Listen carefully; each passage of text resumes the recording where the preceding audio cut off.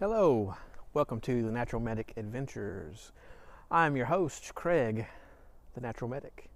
On this episode, we're going to talk about layering and its importance in keeping you warm, happy, dry, safe, etc. when you're out in the outdoors.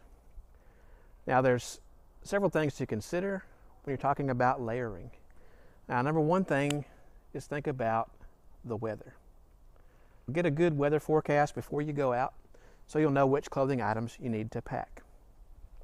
There are basically four main pieces of layering, and they can vary depending on what area of the world you live in, the time of year, and things like that. So, the first thing to think about is your base layer.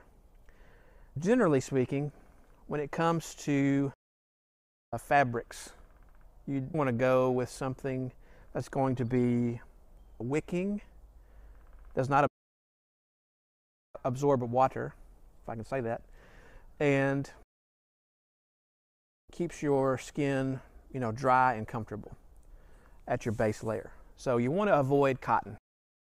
The phrase "cotton kills," you probably heard that a million times if you watch any other backpacking videos or listen to backpacking podcasts or outdoor podcasts. Cotton kills. The reason they say that is because cotton, even though it's a natural material that is grown on farms, it is comfortable to the skin. However, when it gets wet, it absorbs that water and takes a long time to dry out, and wet skin is not comfortable skin. Additionally, if it's cold out, the wet and the cold is not going to make you very comfortable. So it's best to avoid those type of fabrics when you're out there selecting your outdoor clothing. First thing I'm thinking about is a base layer in the winter time, fall, early spring. I'm in Texas, so it does get cold here. It was in the upper 20s this morning when I got up. It's now reaching the 40s pretty soon, and by the end of the day it's going to be in the 60s. But if I was going to go out hiking, I would definitely pack different layers to keep me warm to adjust. This particular layer is from Starter, and there's a million probably different brands out there and a million different places to get your information, or to get your clothes from. I'm not going to list all that out. I will, however, put links to all the products I talk about in the description below, so you can check those out for yourself. Now, as far as pants go, pretty much the same material as the top here. This is a polyester with spandex blend. This spandex to give it a little bit of stretch. Same thing with the pants here. These are just some hiking pants that I picked up. I have some other ones that are not really name brand. They're Wranglers. I picked up, I believe, at Walmart, but you can get them a lot of different places, and they're very comfortable, and they're not very expensive. If you want to get more expensive, be my guest, but you're really not any need to do that. But these are very comfortable, and in the wintertime, usually I'm going to wear hiking boots. These are Keens with a waterproof membrane in there to give me a little bit more warmth on my feet. Trail runners are okay most of the year, but in the wintertime, I'm usually going to switch over to hiking boots. That's just my personal preference. Now, as far as synthetic type of underwear, brand I like a lot. I wear a bunch of different brands, but the brand that I like is called Equipo, and you can get those a lot of different places. I got these at Kohl's, but you can get them other places throughout the interwebs, and I'll put a link to those below. But the nice thing about those without spending too much time on that, I like the boxer brief style. It's just less chafing, and the synthetic material, of course, helps wick away sweat and things like that, because you are going to sweat even in the coldest times. When you're out there, you're going to sweat, and you want to feel comfortable. If there's additional need, it's a little bit cooler, or planning on being a little cooler, I might go with a long base layer over the top of that, under my pants here, to add a little additional, just a little bit additional warmth. But it's also mostly for helping control moisture on the on the leg area. Now your next layer, you can do this a number of different ways. I chose this particular fleece. I saw this fleece at, I think I picked it up at Ross for not very much. And the nice thing about it is it's a mid-weight polyester fleece. It does have a pocket on there and hand pockets.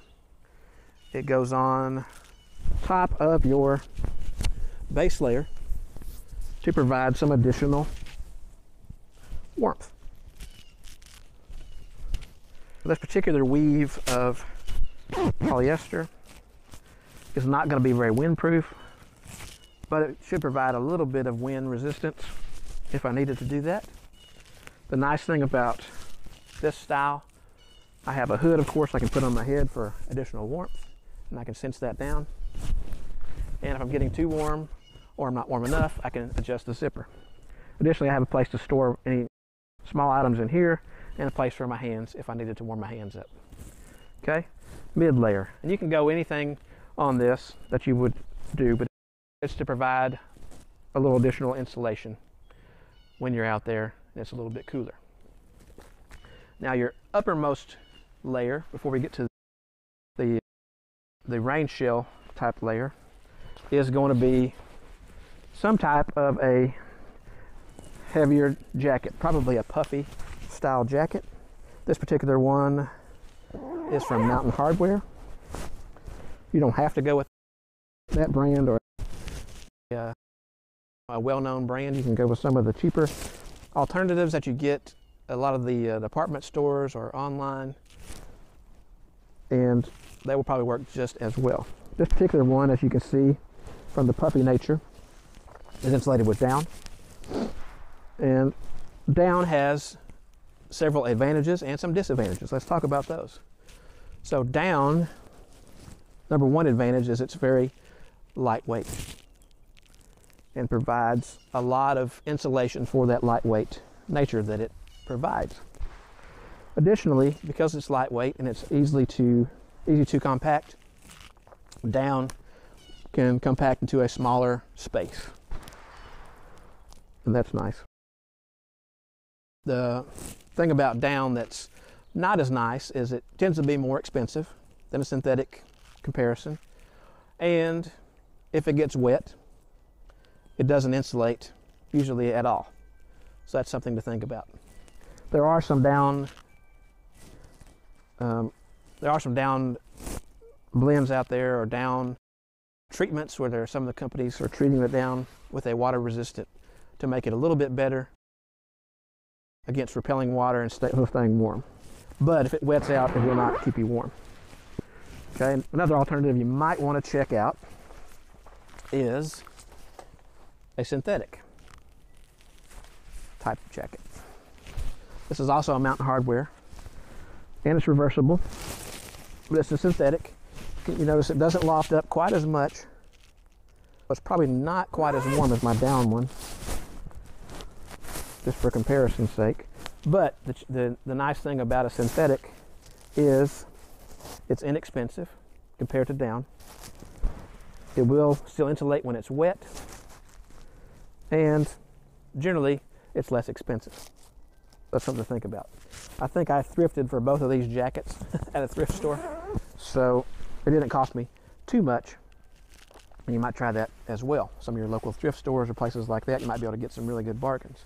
But you can also find synthetic or down type puffy jackets online, name brand or not, for not too much. Now another thing to think about is your rain shell. This particular rain shell is from FROGG TOGGS. Now according to the paper that it came with here, it says excellent wind and rain protection in a stylish jacket, built tough, designed to last. Breathable, waterproof, and wind-resistant fabric. Machine washable, PVC-free design, lightweight, net weight 12 ounces. It does come with a nice little carry bag right there. 12 ounces is not very much. You can put this over all of your other layers. Let me put this one back on for a second, and I can show you that. The advantage of having a rain jacket or a rain shell, which you always want to take one, even if it's not going to rain in the forecast, because if you don't take it, that's when it will rain. But you can put this over the top of your other layers to provide a, manufacturers will say waterproof.